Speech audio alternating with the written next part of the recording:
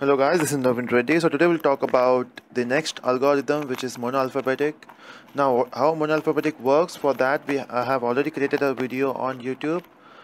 So you will find that link below in description area.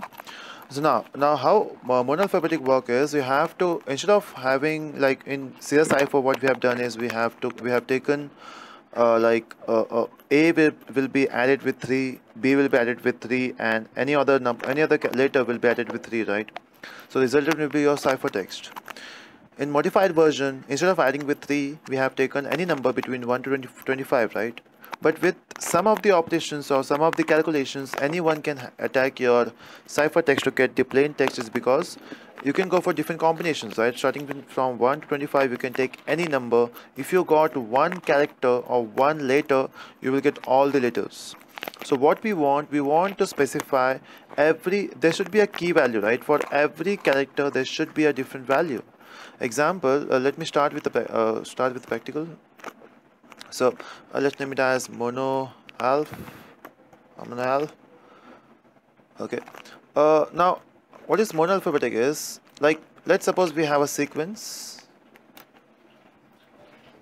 So let's imagine we have a sequence called as A, B, C, D, E, F, G, H, and we have list goes on, right? So what we can do, instead of having A, we can say A will be replaced by X, then B will be replaced by N, then your C will be replaced by Y, and A, like D will be replaced by A, then P, then H. So any combination. So next time whenever you see A in your plain text, that will be replaced by X. Whenever you see B in your plain text, that will be replaced by N. Okay, so to make it work, we have to write a big code now. So just let me check if it's working. Okay, it's going on. Okay, so to implement this, what we'll do is we'll take a main function. Okay, this is your main function now. Okay, I hope you're familiar with all the shortcuts now. Okay, so for what we need is again we need a plain text and we need a ciphertext. Now we'll take a key now. Now what this key means, it's a string value, like we'll name it as key, and this will have all the characters from A to Z, but it will define the key values, like A should be replaced by X, B will be replaced by N, something in that way. You can take any sequence, but make sure all these characters are unique. There should not be any character which is repeated, and we need 26 characters here. So we'll define it this way. So it's X, N, Y, A, H, P, O, then G, Z, Q, then W, B, T, S, F, L, R, C, V, then M, U, E, K, Z, D, I. Again, this is predefined string I have. It's not compulsory to go with this sequence, but make sure every character is unique there. Okay, now we have to take input from user, right? So we require a plain text from user. So what we'll do, we'll define a buffer reader, so using which user will take input from user. So this buffer reader br equal to new buffered reader, and we'll say new input stream reader, and in bracket you have to pass your input device, which is your system.in. So this is how you write buffer reader. Again, there might be this is a checked exception, so what we have to do is we have to say those exceptions. Again, we have to import the package, so you can click here and add import package. Now what next? Now we have to take input from user as pt. Again, we have missing with one package. Done. Now, so you have to take input from user, right? So we have to say pt, we'll ask user to enter. So it's out, enter plain text. Now what next? We have to ask user to enter details, so it will enter his plain text. So we have to save that plain text into pt, so we'll say br.readline. Now again, for simplicity, we'll convert this text into uppercase, so we can directly say to uppercase. This will convert your text into uppercase.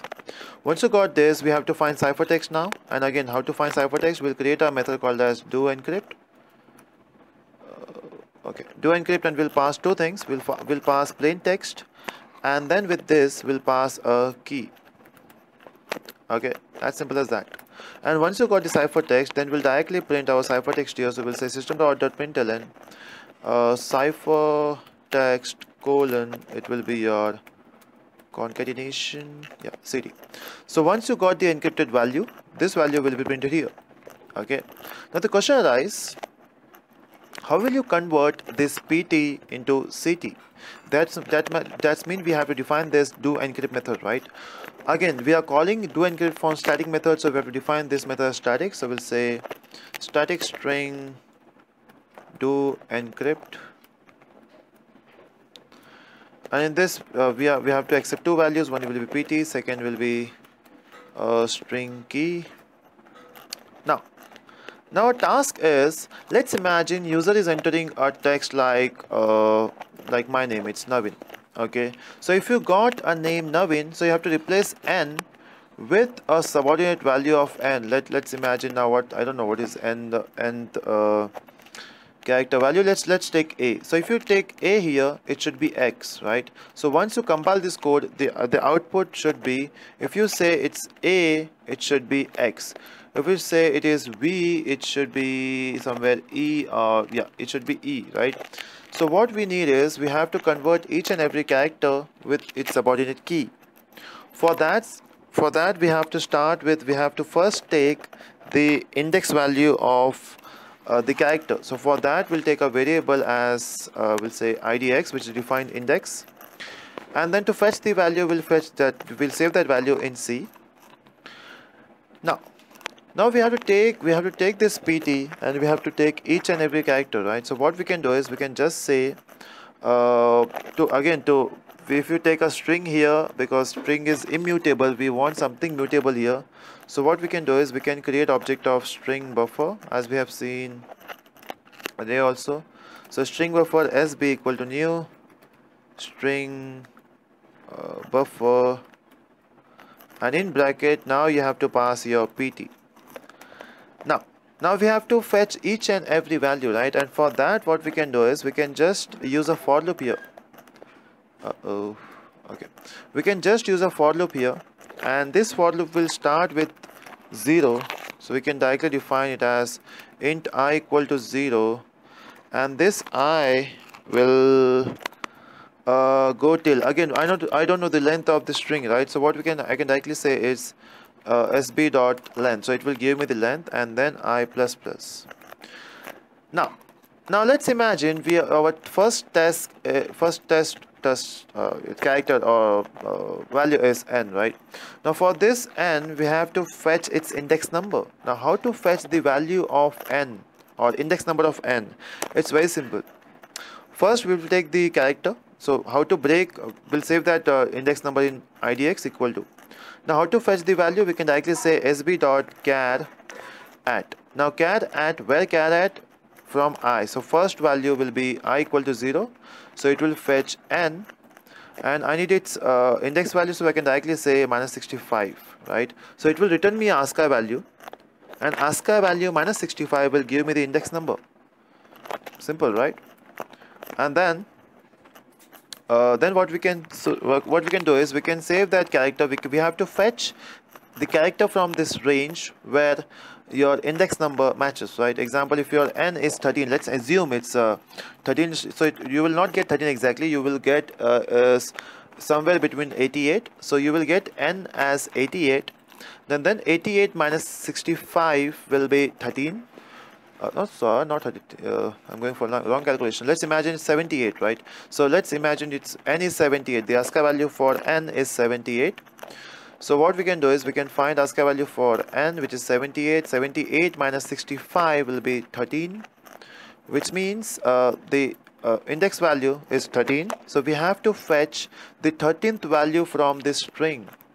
Okay, and how to do that? It's very simple. Again, we'll say z equal to, so from key we have to say char, from key char at, we want id x value.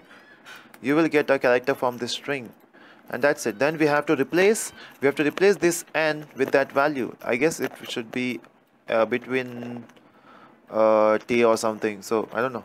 So let's see. So we'll say we can directly say sb dot set char on location I, and we want the new value. So this new value will be replacing this n. Simple, right? And then once you've done all this thing, we have to just return this. We have to return this string buffer. So how to return string buffer? So we'll say return a new string, and in this, if you pass sb, it will convert your string buffer into string, and you will get the value and you will get the output, right? So let's run this. Let's see if it works. As I promised, I will go with my name first, just for demonstration. Yeah, it's asking me for a plain text. What we'll say is NAVIN, enter. Oh, it's not T, it was S. So this is my N is S, A is X. As we know, A is X. And then again for this N, it will be S. And as simple as that. This is your ciphertext. This is how MonoAlphabetic works, right? Now, what if we want like let's see how to go for decryption here. Now decryption is a bit difficult here. So for that, let's define a static method called as static string do decrypt. Again, it will take two values. One will be string ct, and second will be string key. Again, what it will return it will return a plain text. Now again, we have to follow some steps. Again, we want index number, so we'll say idx. Then we require a character, so we'll say char c.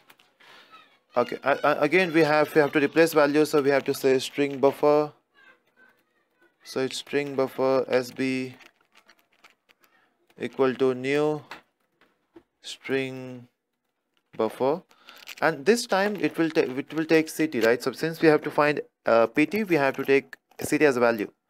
And again, the same step we have to follow. We have to take loop will start with 0. Loop will go till sb dot length, as we have done previously. And then here, first step is you have to fetch the value of c now. So instead of going for the index value, first we have to fetch the character, and for that we'll say c equal to sb dot char at, and we'll fetch value of I here.